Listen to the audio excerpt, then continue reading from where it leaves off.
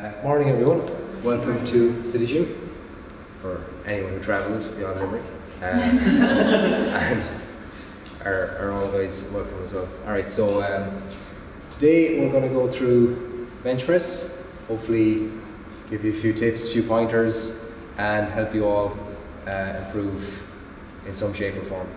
Some maybe a little bit more than others, but we'll do our best either way, okay? So if you get on the slide there. Oh, the wrong one.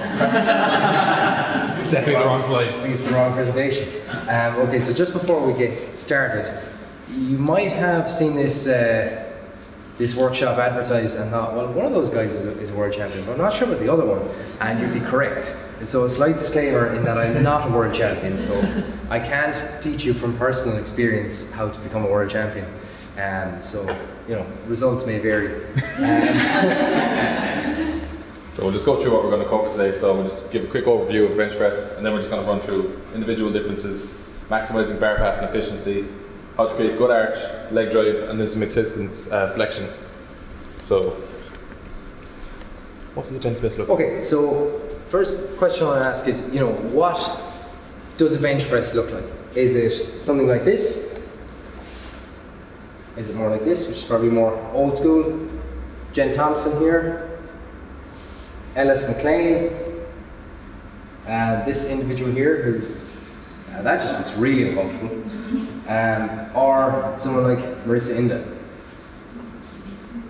So the point is that there's not one way to bench press, and depending on your structure, what suits you, your strengths and weaknesses, your setup is going to look completely different to the person beside you.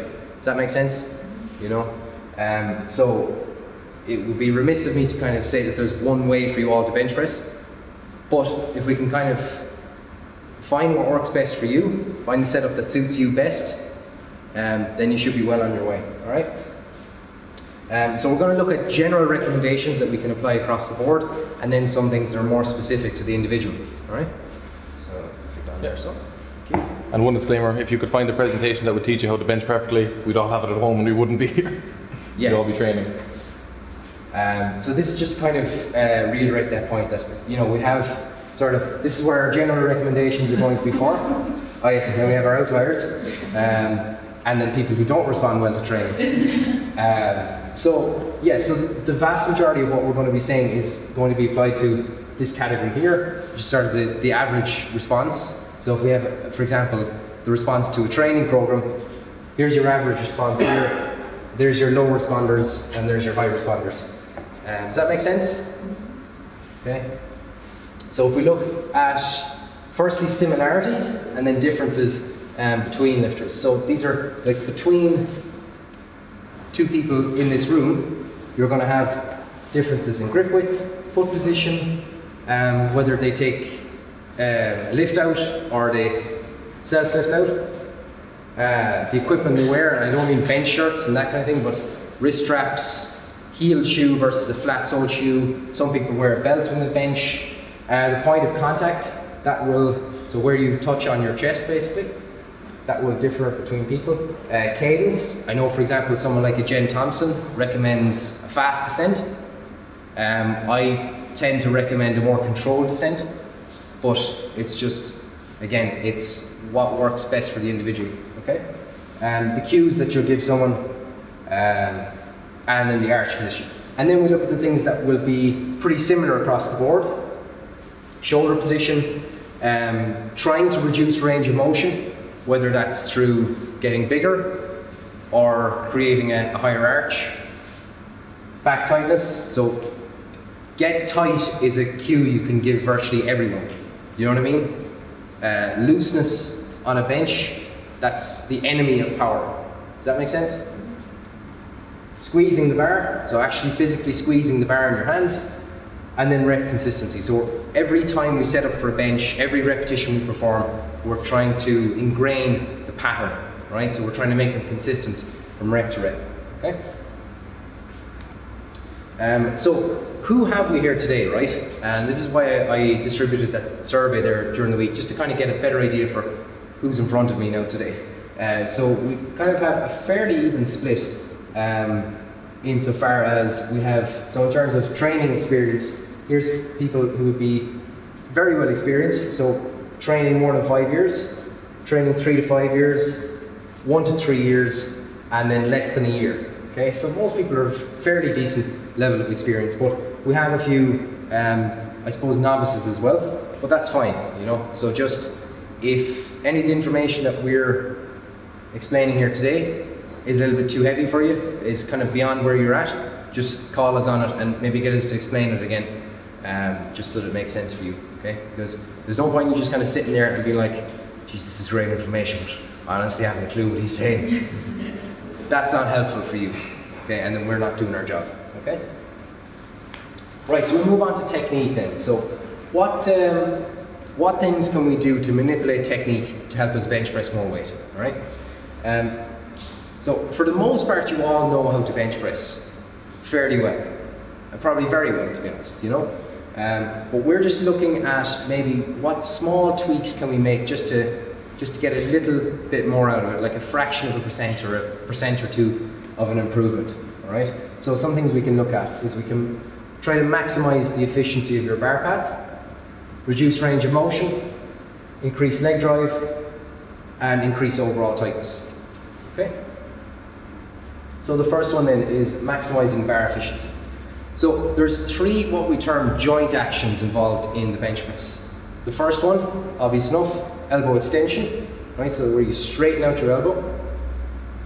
Horizontal adduction, so bringing the arm in towards the midline of the body. Does that make sense? So as you're pressing up, bring your arm in like that. And then the last one then is shoulder flexion, which is basically moving your arm in this way. So arm from down here to up here. Does that make sense?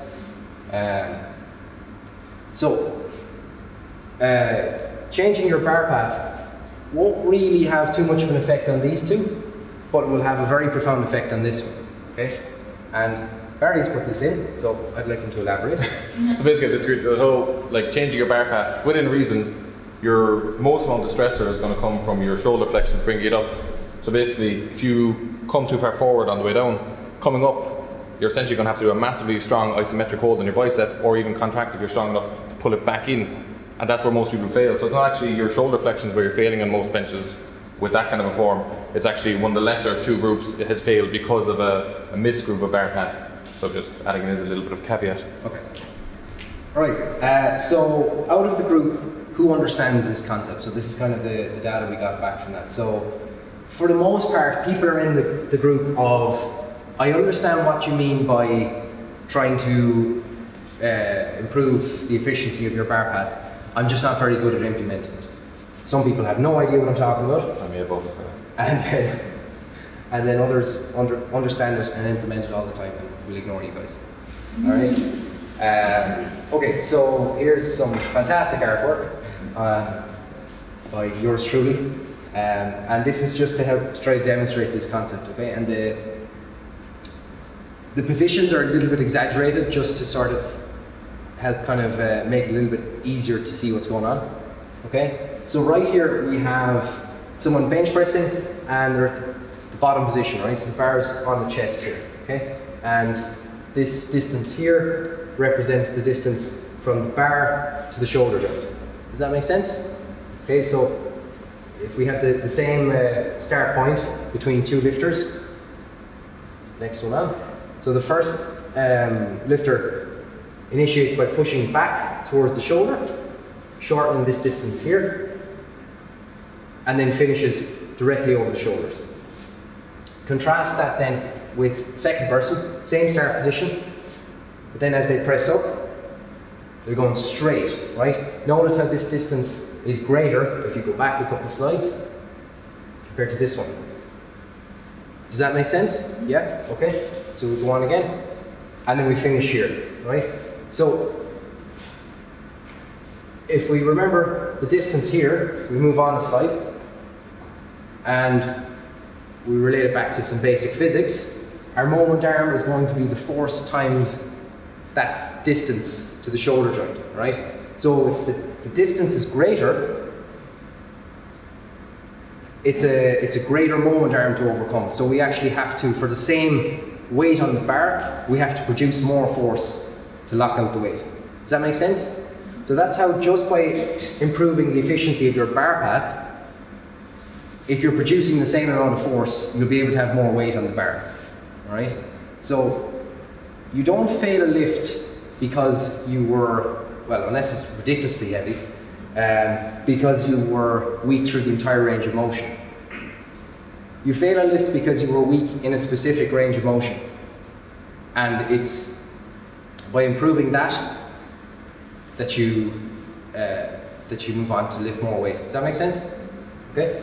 So just for reference, this is for a moment torque around your shoulder joint, so it's for shoulder flexion up. So in this kind of analogy, when you're locked out forward, you have residual torque, basically the bar is trying to come down to your belly button while you're waiting for a rack command, so you're sitting there still shaking and struggling. So it's just a massive waste of effort. Yeah. So this is for wrist position. So basically a lot of people, you'll see more commonly not with bench on the far left, which is an extended wrist position. So especially when you're considering arching, in this position you're marginally reducing your range of motion because the bar is closer to you anyway, but you're also creating a lot of torque around your wrist. So you'll see a lot of people who bench with an extended wrist, the moment they go to press will do this, because all they're trying to do is the moment they press, their elbow is trying to get under their wrist to push the bar up.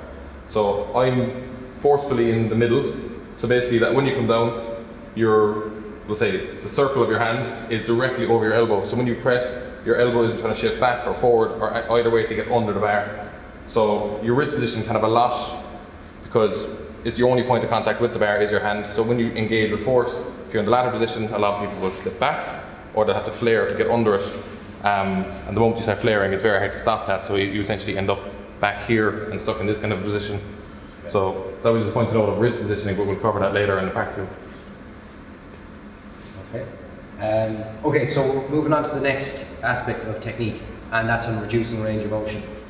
This quote is a little bit tongue-in-cheek, but I kind of like it because basically there's a bit of truth to it. So every good powerlifter must make a decision to become great. Use steroids or shorten the range of motion until the lift is unrecognizable. I choose the latter. Now, you could use steroids and try to shorten your range of motion, then you'd be onto a winner. But everyone here is kind of IPF. Anyone IDFP? Okay. You don't have this option, basically. All right. So we got to work on this one, right? So if we move on to the next slide there, thank you. So there's 3 ways basically that you can reduce your range of motion. You can widen your grip if you haven't already done so. So who here has a max index grip? So they hold the bar with their index finger on the ring of the bar. So show of hands. Don't be shy. Okay. Who has their hands inside the rings? Okay, 2. Yep. And anywhere in between that? Okay, this is the remainder. Okay. So that would be probably the quickest way to shorten your range of motion, will be to move your grip out. That doesn't suit everyone, so I'm not advocating everyone does it. Particularly if you've any kind of issues with shoulders and that, sometimes a wider grip can tend to aggravate that. But it's an easy way to reduce your range of motion. Next one is increase the size of your arch, and we'll get onto that a little bit shortly after this. And the last one then, also an easy one to do, is actually get physically bigger. So you can just gain a load of weight, a load of body fat, and you'll shorten your range of motion. Or you can do it a little bit more smartly and try to actually add some muscle mass to your chest, your upper back, triceps, shoulders, all that. And that will actually have a doubling effect. It'll shorten your range of motion, but also by having more muscle there, you can produce more force. Does that make sense? All right. So, do you want to take this bit? Yeah, so basically it's kind of when and where should you arch. So essentially most of your practice arching should be for competition style bench. You see an awful habit where, we'll say for accessory pressing, people doing incline pressing will end up in a hoop, like they'll arch out of habit rather than actually useful. So Your arching is for expressing maximal strength. So when you're trying to press a very heavy competition style bench, there's also a caveat where you should be trying to do a lot of non-arching bench to get yourself stronger through an entire range of motion. So you're not limited to just when you have a fully elevated chest position, that's where you're strong. And then if your chest falls any bit, then you're absolutely miserable below that. So basically we're going to cover later on when and how to, or where and how to arch. You'll see a lot of people when they arch, it'll be entirely pivoted around the lower back and the chest is just rigid and flat. So a good arch should be kind of a global arch that brings in the rib cage being expanded and arched and everything. So we'll cover that later because it's much easier to show physically than actually talking about. That swings into the lower one, which is, does anyone here, does your lower back cramp when you try and arch? Yeah, so a lot of that is squeezing your lower back to try and create your arch, which is an arch coming from here rather than actually lifting your ribs up with it as well. So it's all that being pivoted around one or two vertebrae down your lower back. So then that maximal contraction, which is why you'll end up with your back cramping. And especially if you're just after squatting, it's more than likely going to happen as well. So as I'm saying, should you arch for your accessory lifting, like your pressing or incline pressing? I would be in the favor of not doing it because your accessory lifter to get stronger, not to get, your competition benches are technical, then your accessory lifts are just getting overall stronger. So you should try and avoid arching too much there. You should have a strong enough core where you can keep it in a flat position yourself. Okay, so moving on to arching techniques. So there's two kind of styles, at least that I'm aware of anyway. There's more than this, but these are kind of two good start points, if you like. If you don't know how to arch, this might be a good start point for you. So the first style is where you start by planting your traps and your shoulders into the bench. Okay, this will make more sense once we get on to the demo, but I'll try and describe it as best I can. And then place your hands on the inside of the rack and use that to kind of wedge yourself into position. Set your hips and then work your feet back in to try and elevate your rib cage more. All right. So that's the first style. Second style then is to go from. So the first style would be start top down. This one is more bottom up. Set the hips, and then from there you almost hinge around your hips, create the arch, and then do the same thing again just to kind of wedge yourself into position. Does that make sense? Does anyone in here use either of those styles? First one. First one. Okay. We use a slightly different position to set up, but the fundamentals are pretty much the same. So it's always important for you bench to make sure that your equipment is in good working order. So I recommend you smell the bench before you start. So that's also one thing to take away. Sometimes people can have like over theatrical arches that add very little to their actual arch. So if anyone's ever watched Owen setting up, and I can't talk down him because he's probably one of the best benchers in the world, if you watch him after that position, he unarches again and then sets up his proper arch. So that first part is essentially to get himself hyped up really. It aids in very little towards his actual arch, which is grand when you're benching by yourself and you've time, but if you're on a platform and you're coming out with 30 seconds left and you have to go right, have to come up and down and back out again, back in again. So a good arch is the goal, but being able to get there concisely and consistently is also one of the key points to take. Another thing as well, just on the point of the overly theatrical arches, have you ever seen someone who sets up what looks initially like it's going to be a fantastic arch, and as soon as they set their feet, they completely flatten out? Yeah, we don't want to be doing that, okay? Right, so the next part then is leg drive, okay? Sure. So I read somewhere that there's kind of a trade-off between your arch and leg drive, so much different now. But the bigger the arch you have, you're not going to be able to generate as much leg drive. It's kind of a risk reward. The bigger arch you have, basically the more downward facing hips are going to be, so it's kind of quite hard to direct force using a leg drive to shift you back, rather than just lifting your hips up off the bench. So it's not that it's you can do it less, it's just much harder to do it. So people tend to do it less. You'll see a lot of people with massive arches tend to just prefer to be super stable and press around that rather than actually try and leg drive through it. But yeah, no, a lot of people with big arches tend to leg drive less, but just it's probably more lack of risk of not wanting to lift their arse off the bench, like I do. Okay, so coming back to our survey data, so understanding of leg drive. Basically, do you understand how to use leg drive? And again, like with the question earlier on, most people understand what's going on, just can't implement it. So, to be honest, the demo will probably be of more use to you than this part, all right? And then there's some people that understand how to do it, use it all the time. Again, we'll be ignoring you. And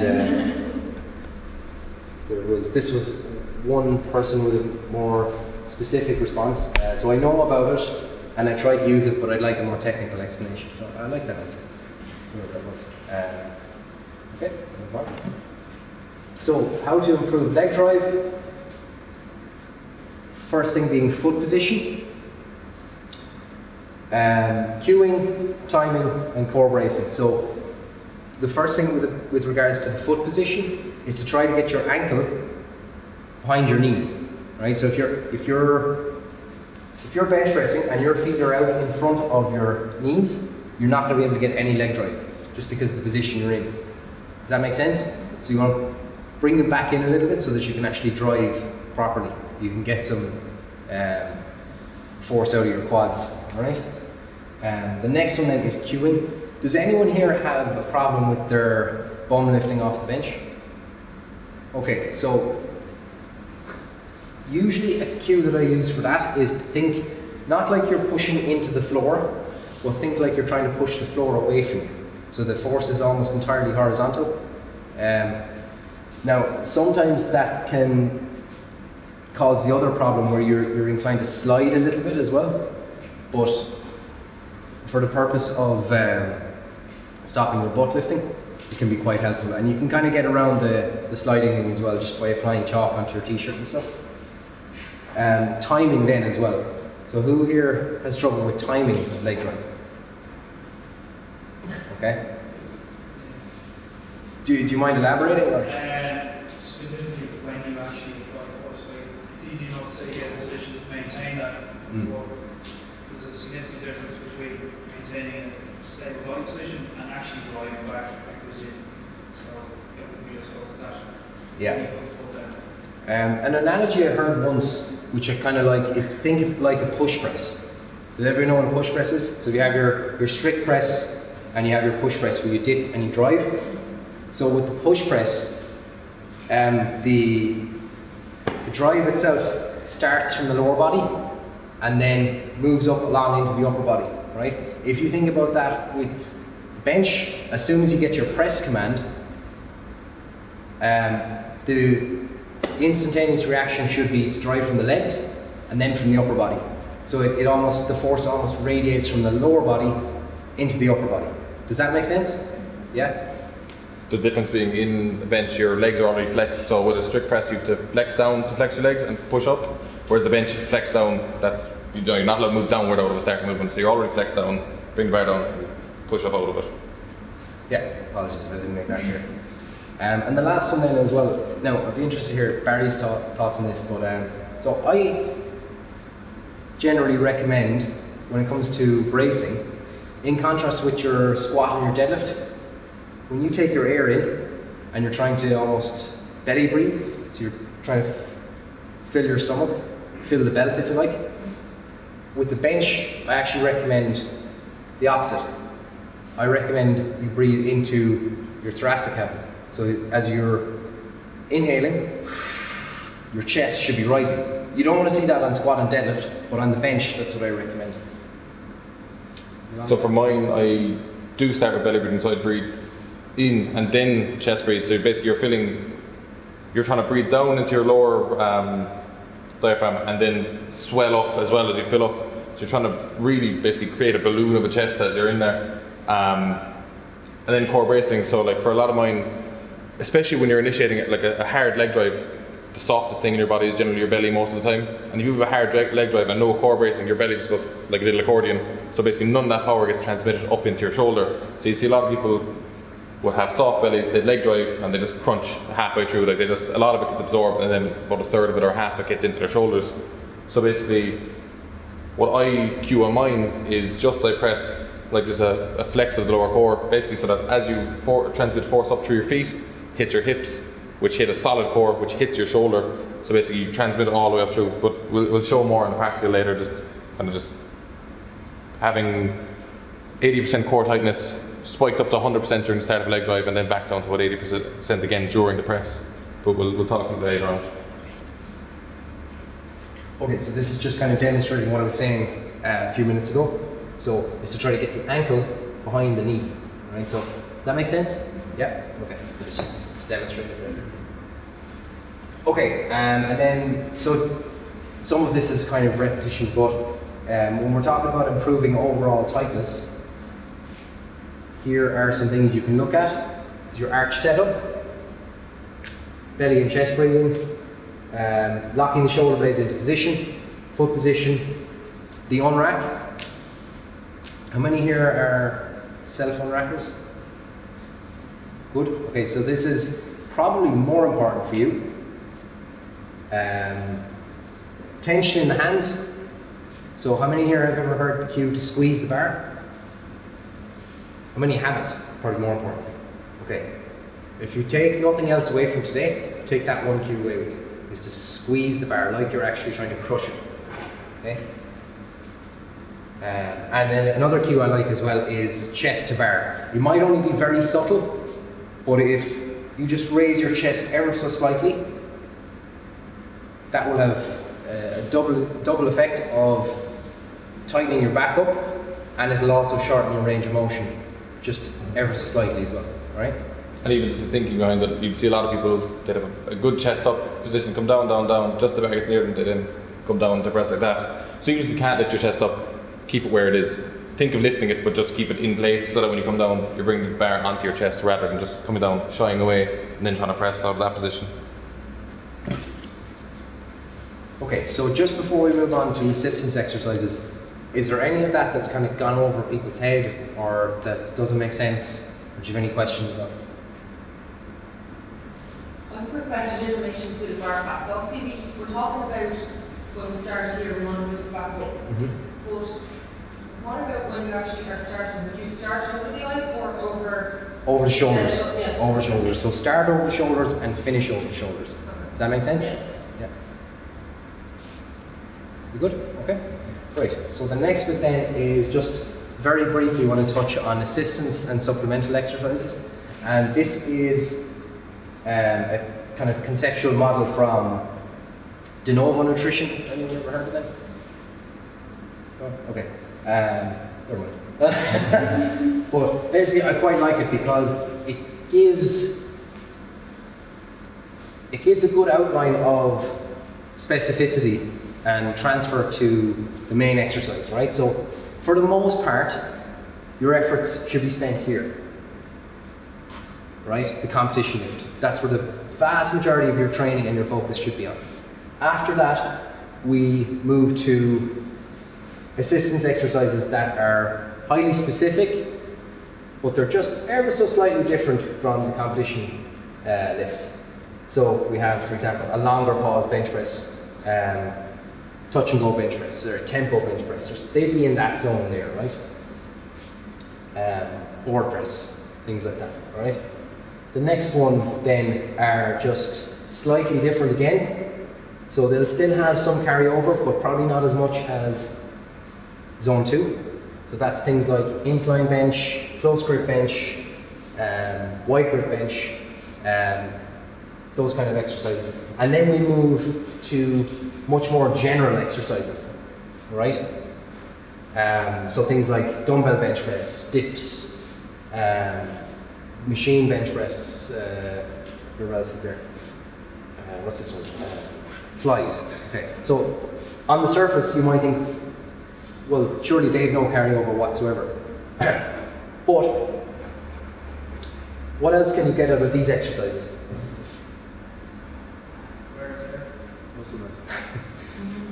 Potentially, definitely. Yeah. So I think someone said it.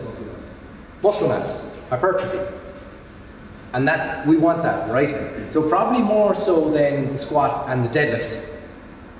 The amount of muscle mass you carry makes a massive difference to the bench press, right? So the more muscle you have in the upper body, particularly, the more capacity you have to lift more weight. Does that make sense? It's not the only factor involved, but it's a very important one. Okay, so does that model make sense? So how we go from most specific to most general, and this will have the most amount of carryover, and this will have the least amount, but it can still be of value as well, right? So then this is taken from a presentation that Mike Teixeira of Reactive Training Systems gave last year, and it's a way to individualize, if you like, your the assistance exercises that you choose. So this graph, you probably think, what the hell is this? But this is basically just a velocity versus position graph, right? So the start here is off the chest, and as we move along all the way up to the lockout, right? So if we can try to visualize this at the start, so as we come off the chest, we have a spike in the velocity, then it slows down, okay? And then we have a point where the velocity is, so the lift has stalled, right? And then it picks up again, and then it decelerates then again as we get to lockout, okay? This is the area we want to focus on. Not here, not where the velocity has stalled. At this point here, or this range here where it's slowing down, okay? That's where you're losing force, right? So based on that position there, that's roughly just a little bit off the chest. That's where it starts to slow down. Does that make sense? So you might think, oh, well, I get stuck here, so that's where I'm weak. It's before you got to there. Does that make sense? Okay. So what the second curve is then when we, hypothetically, if we train this weak range of motion, that's what happens to our curve. So you notice we don't fix this problem. It just becomes less pronounced. Okay, so the weight that you fail on will be heavier. You know? So we haven't fixed it. You're never going to fix it. But it's less pronounced. Okay?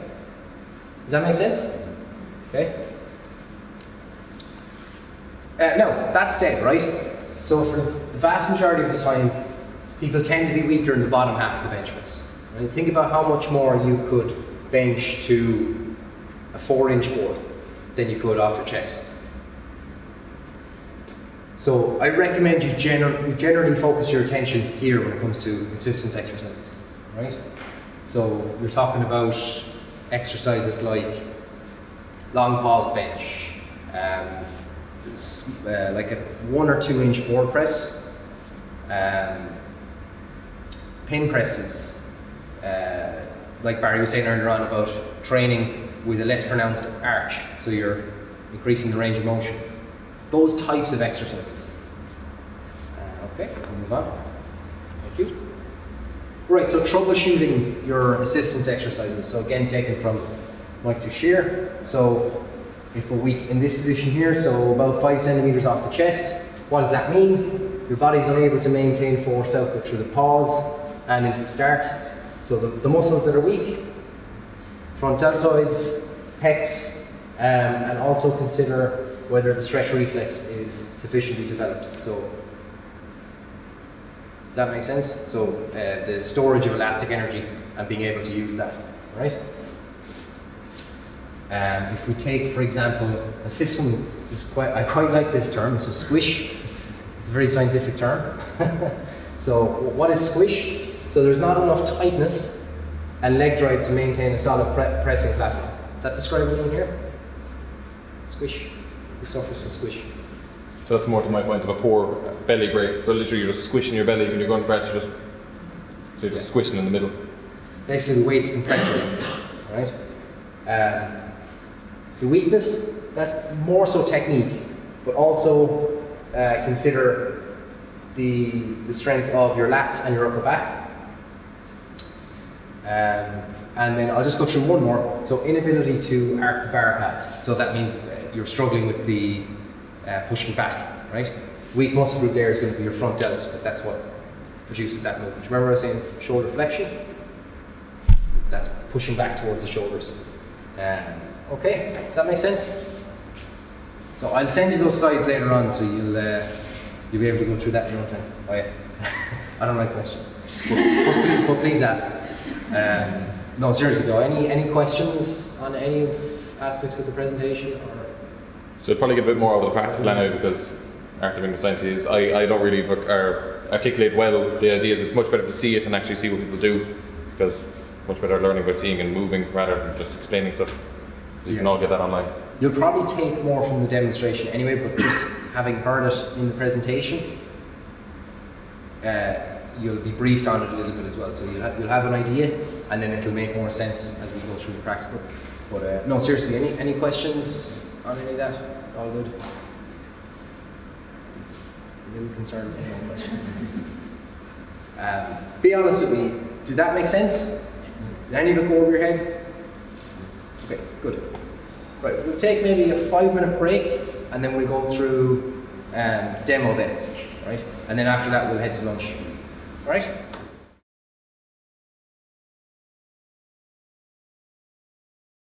I'm just going to run through basically a couple of bits of my setup, and Arthur might point out different bits along. And then might get a couple of you just to demo your own setups, and we'll just have a look at bits and pieces. But we'll see more of that later on after lunch when we go training anyway. But so basically, as Arthur was saying, there's 2 ways of setting up, where you either plant your arse first or plant your shoulders first. I am planting my shoulders first, but I would use I'd hold onto the bar. I'd never advocate really holding the frame, because you're setting up, planting your shoulders, everything, like holding your frame, and then you're just completely removing your shoulders out of the arch again by grabbing the bar, so I don't see the point in doing that. So basically, I'd go back, I'd sit up roughly where it should be. My position is max index, so I'm actually indexed on the ring. Come out, plant my shoulders down.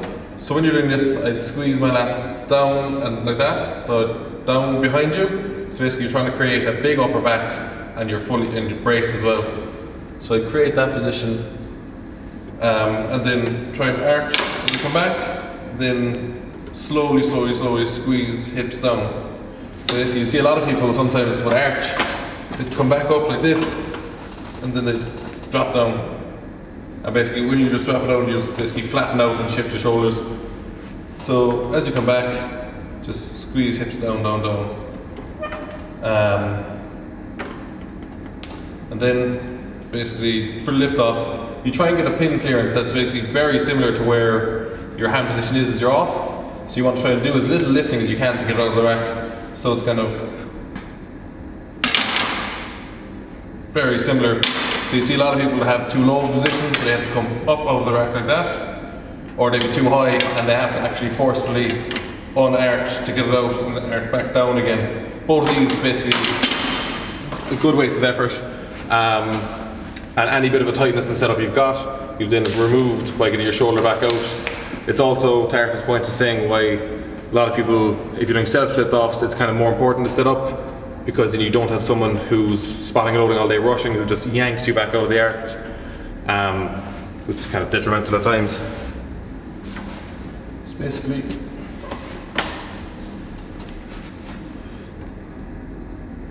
so then when you're set up, you basically squeeze everything, pull down, down, down.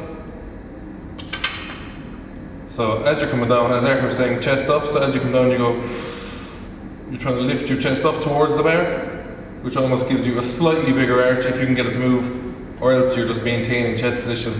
You see a lot of people, as I was saying, coming down, they get to here, and they flatten in, and have to press up out of it again. So basically all you're doing there is you're getting good arch, bleeding a lot of energy, coming back, and then you have to also reflex your spine as you're coming up, which you're not going to do under maximal loads. It's quite difficult to do. Some weight back because I'm sliding.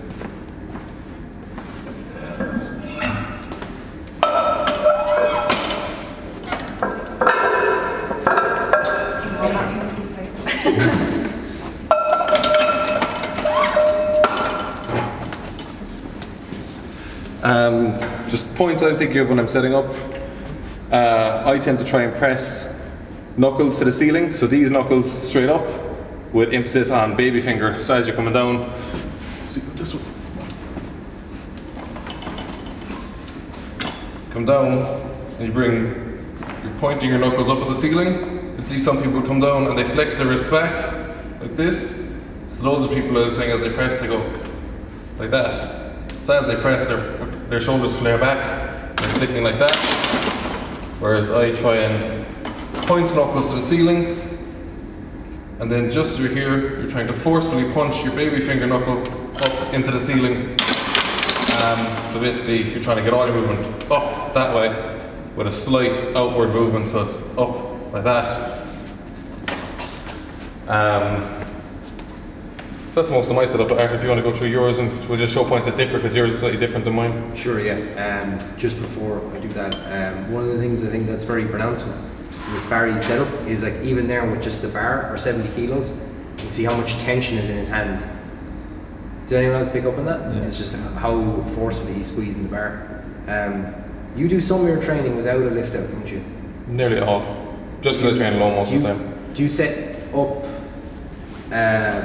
further down along the bench if you're doing that, or keep the same? I try and stay the same. That's one point as well. Joe, we were saying the difference between setting up arms first and shoulders first. If you're setting up shoulders first, you generally are fairly sure where you're going to be with regards to the bar. So if you set your shoulders under the bar, you bring your hips up to you. But sometimes if you set your arms first, then lift your shoulders in, you can be miles behind the bar, miles ahead. I just find it's much easier for me just staying consistent by setting shoulders first, because you know where you are, and then you're setting everything else below you. Or where do you actually, when you're like lying down, where are you thinking, like, are you like eye level, or like where exactly should you be placed on the bench? For me personally, I set up with essentially just around forehead height. So I try and be looking just, let's say, there almost for me. Yeah. Then again, a lot of mine are self-lift out, so I can just, so I don't have to go too far. But again, if I do shift back, then I'm not just going to punch the underside of the safeties. So just a small bit of clearance, enough just to make sure that even if you do flare a little, you're not just going to be hitting the underside of the safeties and catching yourself out. Yeah. Just on that, what's your take on racking the bar with your hips in the air? And then setting your feet and your hips after, once you have the bar in a position where you're going to start? I'm not averse to it. One of the lads I train with, he does that way because he finds it's easier for him to get in, and actually, because the weight through his shoulders, then he can pin his shoulders a bit better and plant his hips a bit more. I can just kind of keep planted the hips down anyway, so it's kind of not much of a muchness for me. But essentially, like as you were saying, not everyone's form is the same, but the emphasis you're trying to put on stuff should be similar. So no matter what you're doing, you're trying to keep your shoulders pinned and get a good arch. If by that means you have to take the bar in your hands as you plant your hips, so it's what you need to do. Yeah, I guess if it's inclined to put you out of position, don't do it. If it aids your position, anything you can do that aids your position and and you're not likely to fuck it up, well worth doing. If it's something that's kind of like, it works most of the time, it's probably not ideal, because then the one time on the platform you're not going to do it, which is never fun. So I'll just go through my setup, and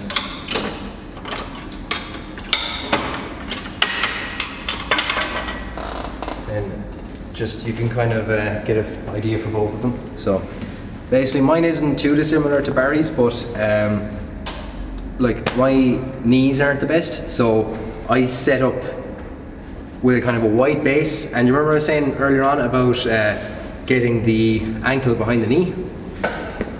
When I do that, it's not as pronounced because that position is just really uncomfortable for me.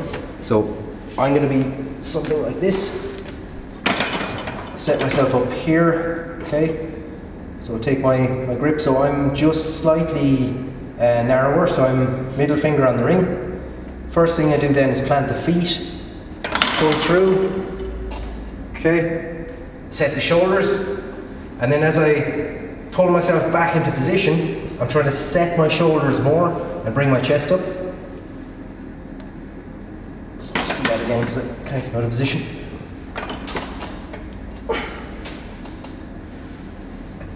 Okay, and if I was taking a lift out, To answer Emma's question, I normally go eyes underneath the bar, but as I'm self-lift out, I go a little bit further, just to make it a little bit easier to unrack. And then, so this is just a thing I've always done, is as I'm taking my air in, I'm pulling my shoulder blades together, so that's why you see me doing this.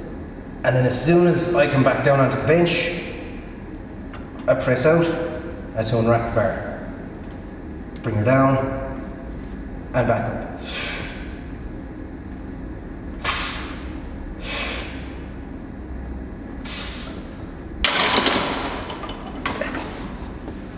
Is that alright? Yeah. So that's my setup versus Barry's. Which you prefer?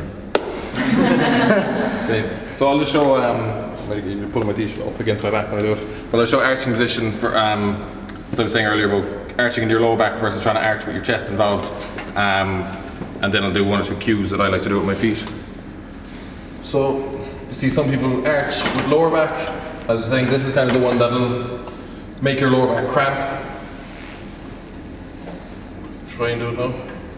So if you pull my t-shirt up against my back there, you can see most of that is coming from my lower back with very little chest involvement. But if I go, you can kind of get a bit more thoracic flexion out of it. So basically you're making more of a global arch. So then you're arching like this as opposed to this. So as you press, you're not going to just try and hinge on one point, you're actually just going to, it's a bit more stable. And basically, if you're arching a lot around your lower back, you're going to be cramping, it's going to be awkward to do, and also your chest isn't possibly as high as it can get. So then when you help like arch your thoracic spine, you're actually, by doing that, you're lifting your chest up as well. So you're just making the range of motion shorter by doing that. Arthur was saying about foot position, about not pushing down or pushing forward. The cue I use is if you were sitting on a beach and you were trying to push your feet and toes into the sand, so like 45 degrees down that way, so you're trying to push down and in. So that's essentially my leg drive cue. So as it comes down, it's toes down and in, like that. So as you can see, like the bar is trying to move upward, so like I'm lifting my chest up and I'm not moving my arms. So if you couple that with the arms moving, you're essentially getting this much motion for no arm movement. So if you couple that with arm movement, you're basically moving that load off your chest with a lot less force than you would if you were strictly pressing it. Can you just replicate that a second? Just a little bit where you're moving your legs. Yeah, so see how he's doing that? To see how that is like the analogy of the push press I was saying earlier on? So legs into the upper body. Yeah, so then I was saying for core bracing, if you're doing this and you have a soft belly, as you push your hips, your shoulders stay planted and your hips just kind of move in seclusion and you're just kind of fucking rocking around. But as I press, I come down, and then just as I press, you get a little bit of an extension in core tightness, just to make sure that just as you press, you're basically maintaining a rigid torso so that everything you generate from your feet gets drilled up into the bar. So basically all you're using your leg drive for is to kind of break the inertia of the bar sitting in your chest. So you're going to get an initial peak in velocity just as you press. So I like to kind of spike core tightness during that to try and help get as much as I can into the bar. That's my setup really. Any questions on that? Or if there's any bits you want to break down, because it's kind of hard to think of what people don't do or don't know, so basically I'll run through it all and whatever you want to ask, just grab as you do. Will you go over what you were saying a while ago about, say, obviously when you're doing leg drive, you're not going from 0 to 100 when sparking your chest, you're not going bang fully. With a bigger arch setup, you were saying risk versus reward, could you just like this that? Yeah, so basically like that, when you're pinning yourself, your shoulders into the bar, you'll have driven your shoulders in, you're using your legs to help, cantilever up your hips. So being in this position anyway, you're maintaining a lot of core, or a lot of quad tightness. So basically when I'm arched, like in this position, I'm probably using about 70% quad tension, coming down, build that up a small bit up to about 80, and then you kind of spike quad tension, and then hold it. So like on the way down, you're maintaining probably about 3/4 of what you can do with your legs. You're holding them because you want to hold your chest and everything up. Then just you're pressing It's a quick kind of a sharp drive of the quads, and then you hold where you've gone to. See, some people would drive, like Big Owen is a kind of culprit of this. He'll drive and then leave his hips back down. So basically he pushes everything back and then his core falls away from himself. So basically everything he's driven back has to should stay where it is. So rather than coming down, driving and then leaving your legs soft, you can now drive and hold where you are. Just basically because you've shifted your platform back to help shift the bar up. So you keep that where it is then until you're finished the lift. And when you hit that, initial, when you're coming up from the bottom and you do that initial push, is keeping your butt on the bench, specifically what you're cueing, what way you're trying to push? I cue, basically what I'm trying to do is, what we would do with some of the lads is put your hand behind their head, and as they're pressing, you're trying to get them to shift into your hand. So you're trying to shift backwards? You're trying to slide yourself along the bench, so I wouldn't focus on keeping my butt down, rather I'd focus on shifting back. Because if you're focusing on just pushing your legs, you will try and lift your hips, but if you focus on pushing back, it's going to shift back. So I wouldn't actively think of keeping my hips down, I'd actively think of shoving myself back. And by doing that, you don't leave your hips come up. What would you suggest on like individual differences, like in terms of like limb length, like just looking there, I'm like, I wouldn't have that mobility to bench like that, you know, wider foot placement or, you know? Wider foot placement help, or even stepping them forward slightly. We'll say like Louise Miller doesn't have the ankle mobility for it, so she benches like this, which I'm not a fan of and I give her abuse for, because I find we drive at that. What we're doing all the time when you're squatting is you're trying to keep your knees from getting into a valgus position, whereas that's actively leg driving into a valgus position. So I'm trying to get her to turn her feet slightly more forward. But like that, you can always improve on your ankle mobility, but it's what kind of where you are now is what you need to work with. So we'll look at that later when you start benching. But essentially, as close and as forward as you can get comfortably. I wouldn't try and force yourself in any position that doesn't feel natural as an arch would feel. Because you're probably just going to end up wearing something down or hurting or annoying something. But setting up where you are now and then working over time to get it into a different position, for sure. But we'll have a look at that when you bench yourself. Cool. Excellent.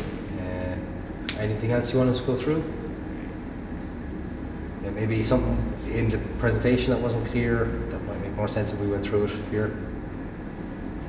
When you're pushing off the chest, is it straight, do you go back first or like up and back? Well, you're obviously going to be going up, but for the first quarter or so, you're pushing back as well. Okay. So maybe I'll show you what that looks like. So, there's the platform, not me. Or aren't they? I'm just really excited. Right, so set that up there now.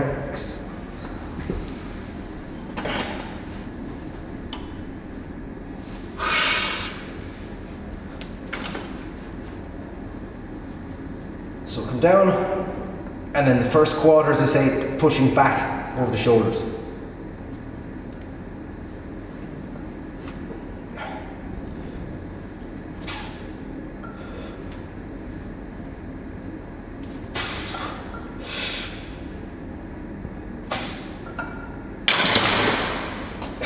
That does vary slightly from lifter to lifter, because I have a tendency when I'm failing or getting tired that I'll like flare up a little bit. So most of my drive is to get up. For my first third is trying to get vertically up, because I would have a failing point of getting back a small bit.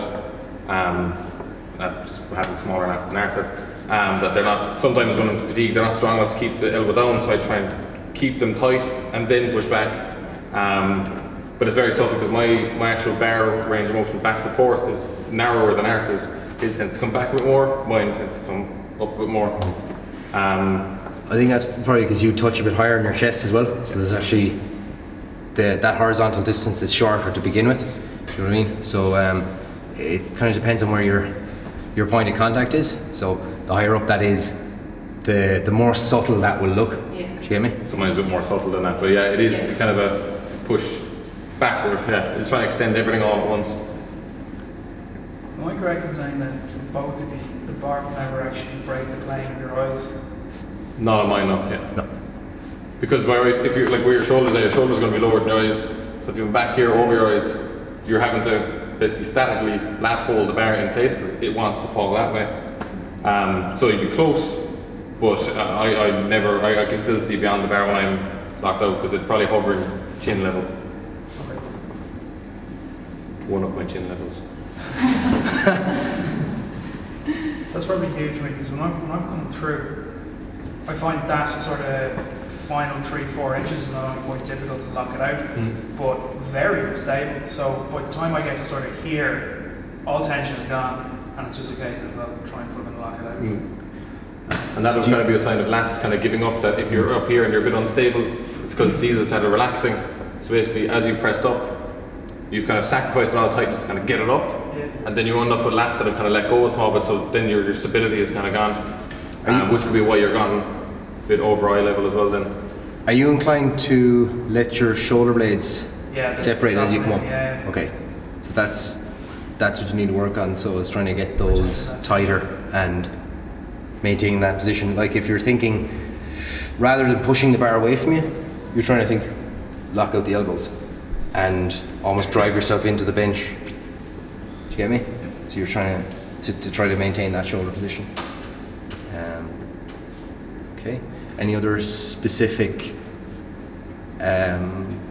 things that anyone wants to go through, or any one thing that you fall down on that you want to maybe us to address or something like that? Can you talk about the activation of that, like setting the scapula? I'm struggling with that personally. Okay.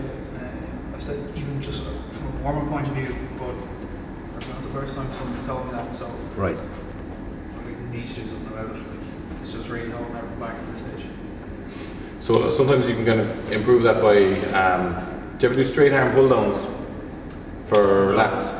So basically you can kind of feel like even using cable machine, it's much of a similar position, as I'm standing up rather than lying down. So if you look at my shoulder blades as I pull down, they should kind of pull to my side and kind of sit in, so you're almost flattening your back. So as you lose them, you then lose all stability because you've rounded your base. Like when I'm training here, whenever I set myself, it's like my shoulders bunch, and I actually really have to like hop myself to get comfortable, like whatever I'm doing. So I'm pulling in rather than down or something. Yeah, and when you set up, do you think of pinching your shoulder blades? Or what way do you try and... So I'm trying to bend the bar, and because I struggle with tightness in my back is on my squats as well. So I pull the shoulders, whatever way I pull them, they bunch, and I can't sit on the bench properly. I have the problem with the weights over my head now, and I'm trying to which is not good. Yeah. You're trying to do a dance there. Wait till you see it, it's like, now it's set. Okay.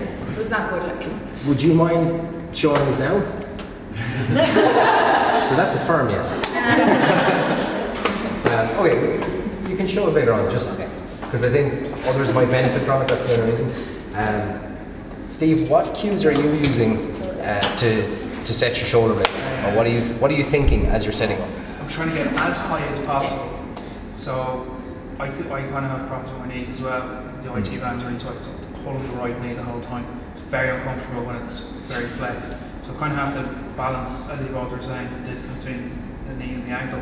So I'm trying to get right back up on top of my shoulders.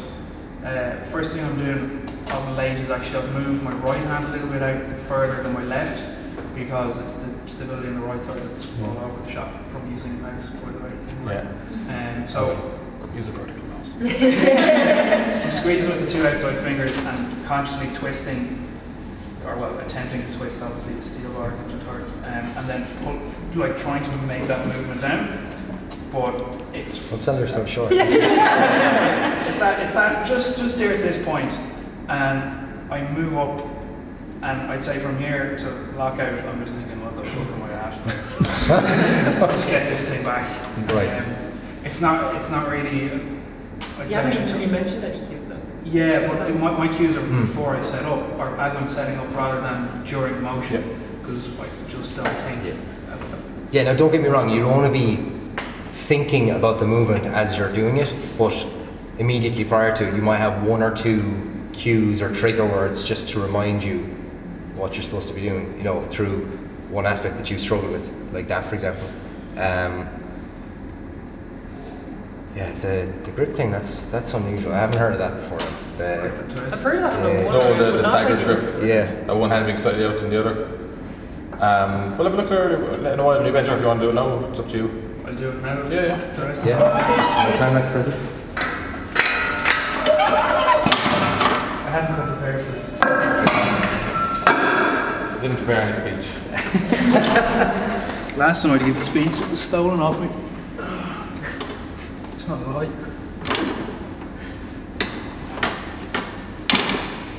So I'm probably about here, on right to there, twisting, and then just go for it. Like it could be from there, or it could end up over here, it could end up out there. Are you trying to actively tuck your elbows as you're coming down this way? No, my elbows are kind of shaped funny. Yeah, because you're quite tucked. Yeah. I don't know, I was just trying to retain tension the whole way through it. I think that's one way I retain tension. Other things are like putting interventions under people, that makes it tense. See, that's one reason why I actually don't like that cue of trying to bend the bar, because look what happens. Your elbows turn in, and as a result, you are inclined to overtuck. So I just prefer just a cue to squeeze the bar, because that tends to improve everything else. So that might be one thing to try. The other thing as well is like even just seeing there now, I know it's only the empty bar, so it mightn't be exactly reflective of if there was more weight on the bar, but it appears like your traps are up very high. So I'd be cueing you to try to not only pull your shoulder blades together, but also try to pull them down. Because I tend to pull my shoulder blades down and apart, as if you were to thought for pull-up position. That's kind of where I like to be for a set of a bench. So basically, I try and pull my shoulder blades down and wide, as if you're doing almost like a lat spread. Because then you're planting a big wide back, hopefully, on the bench. So it's down. So basically, like if you're bunching up here, it's quite hard, quite restrictive around your shoulders. But if you flatten down, like you're saying, it ends up quite over your face, which would be symptomatic of being up very high like that. So if the start of your, like at the start of your deadlift, do you pull your shoulders down as you start? Yeah, I pull myself into the bar. Yeah, so much of a similar kind of a brace with your shoulders that way is almost what you're trying to do at the start of the bench. You're trying to get yourself away rather than hunching up. Okay. So if you try it there, but when you do it, the same kind of feeling you get on deadlift when you pull your lats down, to kind of set your back like that, yeah. Try and get that same kind of lat tension. Okay.